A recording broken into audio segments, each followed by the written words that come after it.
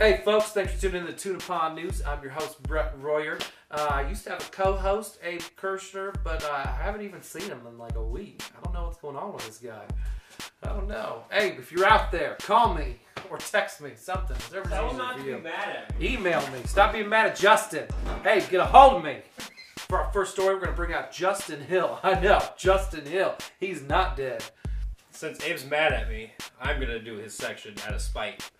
I'm going to talk about Joe Ledbetter. He did this figure right here. LA artist, awesome. He does a lot of cool, kind of cartoony, but I don't know, zombie worms coming out of brain, bunny rabbit type stuff. And I just really like him, want to give him a shout out. I have a few of his little figures. So check him out. Tons of stuff online, I'm sure. Do you guys put links in that thing down there? Yeah. Kind of.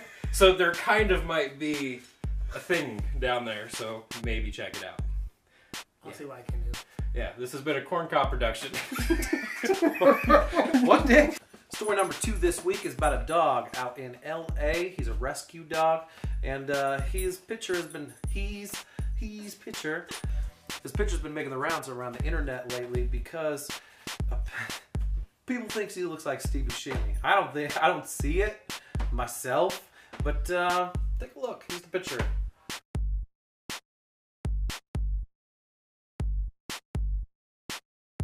What'd you guys think? Let me know in the comments below. Justin, you ready with the story yet? No! Okay. I didn't know I needed to do this. So I've been informed by Bret Royer that in Australia, a farmer was digging and he found this leg. No, this boot. No. Actually, he found a dinosaur skull. No, it was a sea creature dinosaur type skull. It was a sea creature jaw. Sea creature jaw. So just the jaw. How big was this jaw? Huge. Like this big? It's big. There's a picture. I can't show you because the screen only goes so far. But thank you, Justin. And now we're going to take you over to Tony Miller. Tony. What's up? I'm going to drop a movie review on this edition. Yeah, nobody knew I was going to do this, but I saw Get Hard this weekend. It was terrible. Avoid this movie. I did not laugh once. got hard. I seriously debated about walking out on this movie, okay? It was that painfully bad. Will Ferrell, you can do so much better.